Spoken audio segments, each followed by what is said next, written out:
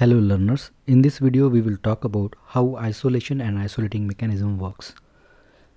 So basically, species-specific characters of newly emerged race or species is maintained by reproductive isolation. There are many types of isolation such as geographical isolation, behavioral isolation, all that. So during the process of speciation, the diverging population must acquire some mean of isolation so that the gene from one gene pool are prevented from mixing into the foreign gene pool. So basically gene pool is the total of all the gene present in a population. So in nutshell, it helps, that is isolation helps in formation of new species. So this reproductive, in this lecture we are focusing only on the reproductive isolation and reproductive isolation mechanisms. So basically these reproductive isolating mechanisms can be categorized into pre-mating isolating mechanisms and post-mating isolating mechanisms. So we will talk first about pre-mating isolating mechanisms. So this mechanism works before copulation, either by preventing the mates come together or by mismatching the behavior like that. So in other words, we can say it checks the process of mating.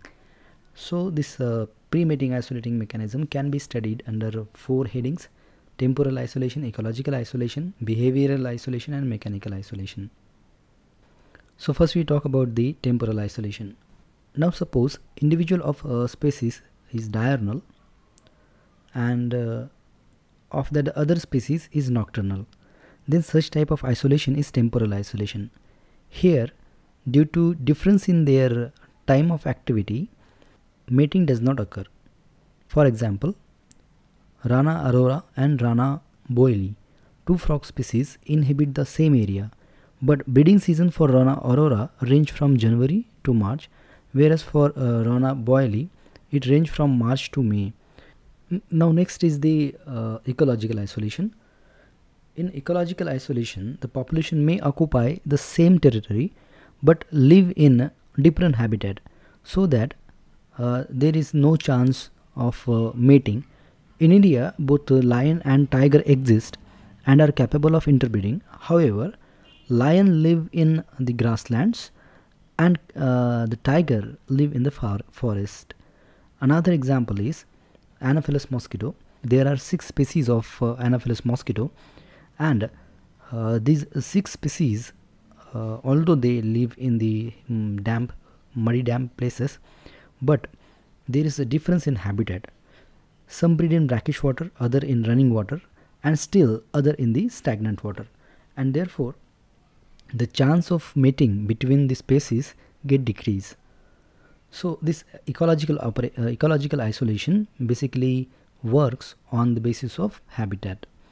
Now next is the behavioral isolation or ethological isolation. So behavioral changes such as those involved in mating, foraging and migration can generate reproductive barrier between the population. Birds in particular are known for their great diversity in this behavior, and so behavioral isolation is often proposed to be the major driver of this speciation. In case of Hyla cinerea and Hyla andersoni, both are the tree frogs, the mating call for the female is typically different, and therefore female attracts toward the male of their own species. In another example, male fireflies signal to female of the same species by blinking their lights in a particular rhythm of their species, and female respond only to that rhythm which belong to their own species. So in this behavioral isolation, potential mate mates but choose member of their own species. So here behavior is the barrier for mating between the species. The next pre-mating mechanism is the mechanical isolation. In this case, copulation or mating is attempted, but the transfer of sperm does not take place due to some structural incompatibility of the sex organ. This type of isolating mechanism can be observed in Drosophila and Glossina. Glossina is also known as say fly, a well-known vector for African sleeping sickness disease, where a structural difference between the genitals provide prevents hybridization between the individual of different species. Now after pre-mating isolating mechanism, we will focus on the post-mating isolating mechanisms. So these post-mating isolating mechanisms can be categorized as gametic incompatibility, zygotic mortality, hybrid inviability, hybrid sterility, and hybrid breakdown.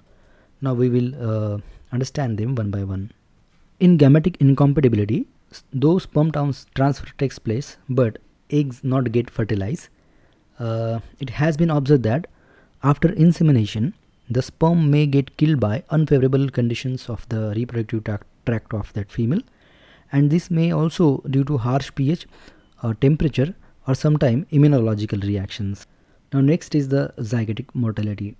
So in this case, eggs get fertilized but zygote fail to develop. So zygote do not undergo developmental processes such as cleavage, etc. This may be caused due to several cytological, genetical, or biochemical, and we also can say physiological factor, which include zygotic mortality. For example, in axolotl Ambystoma mexicanum, zygotic mortality due to the absence of nucleolus formation, and therefore zygote fails to undergo the cleavage. So in this case, zygote forms but nucleolus fails to form, which results into failure of further development.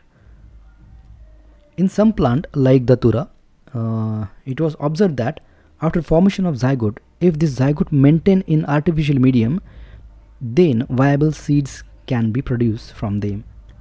Now next category is the hybrid inviability. In hybrid inviability, the hybrid embryo forms but of reduced viability. For example, in case of Rana catesbiana and the green frog Rana clamitians result in inviable embryo. The reason for failing to develop the hybrid of a fully fertile species is perhaps that the interaction of the parental genes impairs the hybrid developmental. Or next category is the hybrid sterility. Now in hybrid sterility, hybrid is viable but resulting adult is sterile. For instance, inviable hybrid between the different species of Drosophila and flies, also between various species of mammals such as cattle cross with the yak, which is known as zoo, cattle cross with the buffalo, which is known as beefalo, and the horse and zebra, zors. So all these are the sterile animal, means F1 hybrid is sterile.